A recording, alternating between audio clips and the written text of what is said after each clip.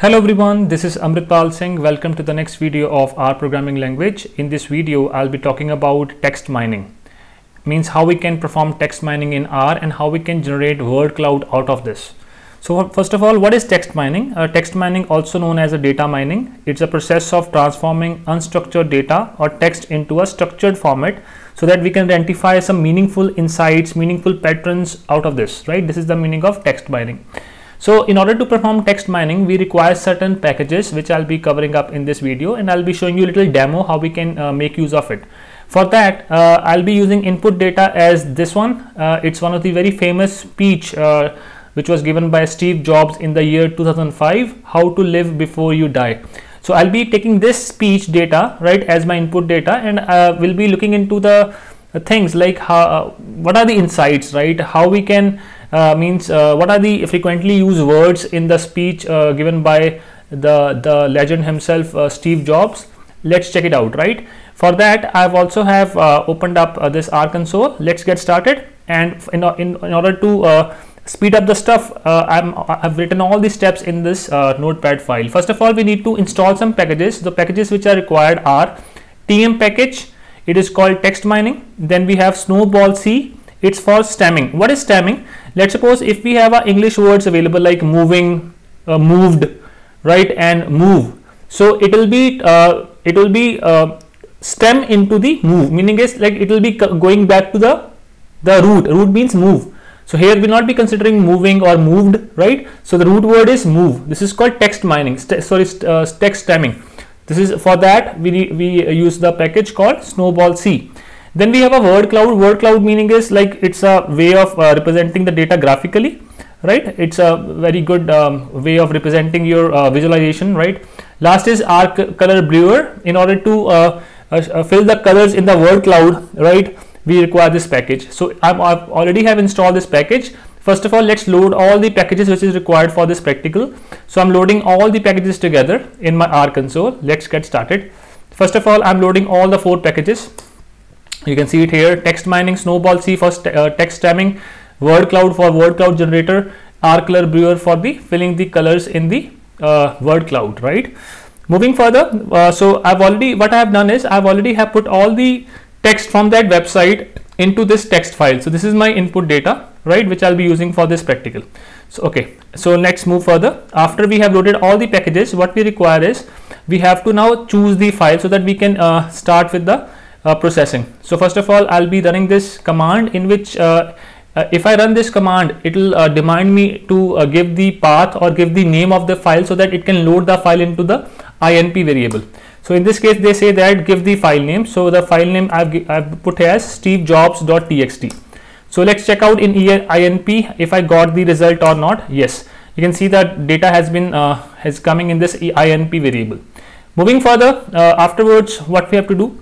Next step is to create a corpus. So what is corpus, right?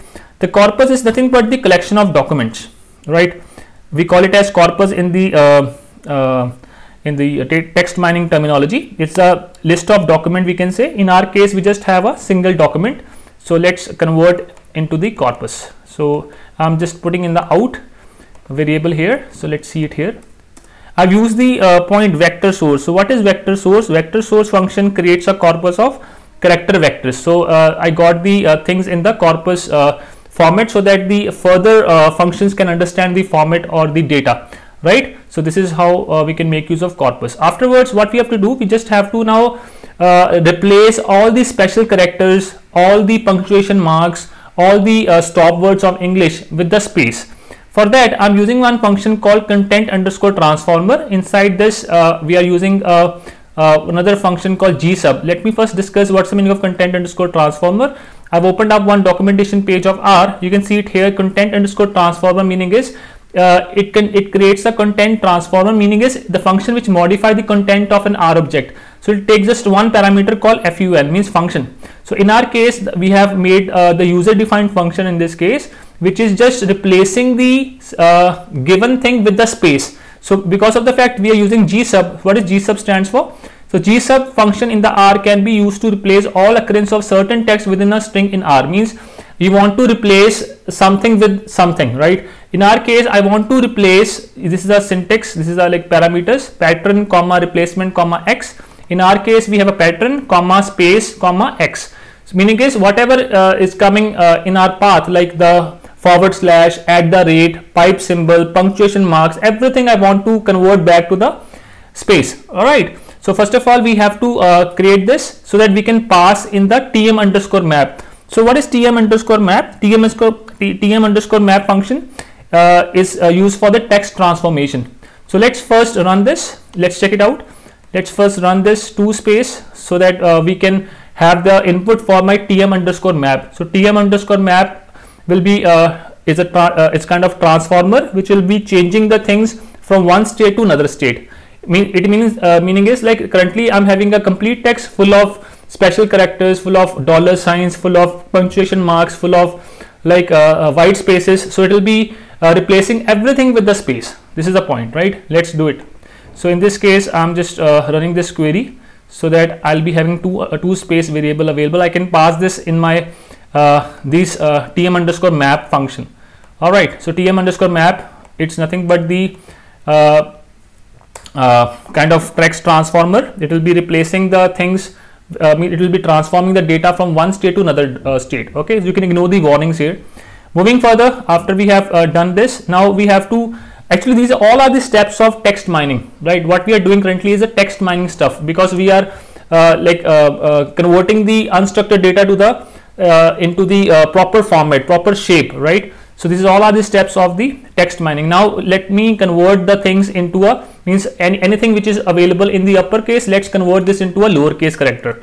So let's do it. So in this case, you can see it here. All my left side is all out, meaning is like it is keep on changing. We are keep on refining the things. At earlier stage, we were having data full of everything. Now every step the things got refined, right? This is how we are narrowing down the things. Like earlier we were having everything inbuilt in the data. Now with the all these steps, the things got refined. So here we have converted everything into a lowercase characters. Next is we have to now remove all the numbers. I don't want numbers, right? It's not playing any part in my text mining stuff. So I want to remove the numbers as well.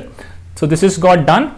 Moving further, we have a stop words. So what is stop words? Let me first show you. The stop words are nothing but if you can call stop words of English. What the stop words meaning is, have a look. You can see these are the stop words which are not playing as like important roles. I want to get rid of this. These are the stop words, right? Let's now drop these stop words from my data. For that, I'm having this stop words as a function available. So here we have to pass the language of which you want to get rid of the stop words. So we have done that as well. Stop words have been removed. Now further, we are now removing the punctuation marks. I don't want punctuation in my data. Let's remove the punctuation as well. So the data is keep on changing, right? Keep on refining, as I've already stated. Last point is we have to now get rid of white space. We are removing the white space from my data. At last, we have now stemming. As I've already stated, what is stemming is, like if I'm just giving the same example. Now if we have the word available move. So move, moving, moved. Okay. So the root word is move. So it will be mapping the moving and move to the move, so that there will be not be any repetition. This is called stem. It is stemming the moving and moved to the move. This is the meaning, right? This is for this we have included the snowball C package. So we have done that as well. So these are the stemming done. Now next point is to go with the term document metrics. What is document metrics? It's another important stuff. It's a table containing the frequency of the words. Let's suppose now I want to see how many words are coming how many times in the data. So for that we need to convert this out into a term document metrics. It will be containing words and its frequency. So let's call the function term document metrics. It is done. Now let's convert into a matrix with the as.metrics function. So we all know that when we have a prefix as available, it is kind of a typecasting, or we are changing into that particular data structure. Like we have as.numeric, right? In this way we are using a as.metrics. Afterwards, now let's sort the data also, because I want to see which words have more frequency. So I'm sorting in the decreasing order. So for that we are doing this sort function. Afterwards, let's now convert a data frame out of this. So we have a data.frame function, so that we can see which are the words which are coming like frequently in this data. Let's now print the data top 10 words with the head function.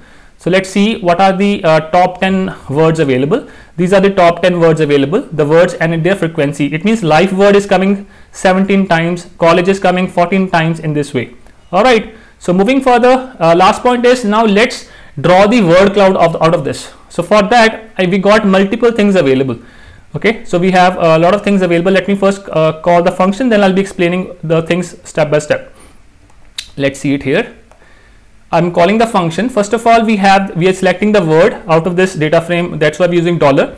Frequency, we are just calling the frequency, selecting frequency from this data frame. Minimum frequency means whether you want to display the word with the minimum frequency or not. Means even if the word is having one frequency, it is coming once in the text, I need to display in the word cloud. Maximum words, I want to display 200 words. Random order, it's up to you whether you want to randomize the words or not. False. Rotation per percent meaning is whether you want to rotate the word, means you want to rotate the words or not. It means how much you want to rotate. Okay. Then we have a colors, means you have to now fill the colors with the particular notation. Okay, we are giving some like dark to, it will be giving you some color to the word cloud, right? This is the meaning of everything, right? Let's see. If I press enter, it should generate the word cloud. You can see it here. The word cloud got generated. So how you can interpret this word cloud, right? If you let's suppose, because life is coming the maximum number of time, that's why life is shown in the middle with the bigger font size. College with a bigger font size, right? Drop with a bigger font size, right? Apple with a bigger font size. It means they have a more frequency. If you can see the words at very extreme end, it means they are coming very less in the text. This is the meaning, right? So the words which are coming in the core of the word cloud, they are appearing more in the text, right? So this is the meaning of word cloud. This is how we can generate word cloud out of the data. So I guess you must have understood the concepts of the text mining and the word cloud. If you have any point, if you want to ask any question, just drop me a comment, right? I'll be reverting to your comment. Thanks for watching, guys. See you in next video.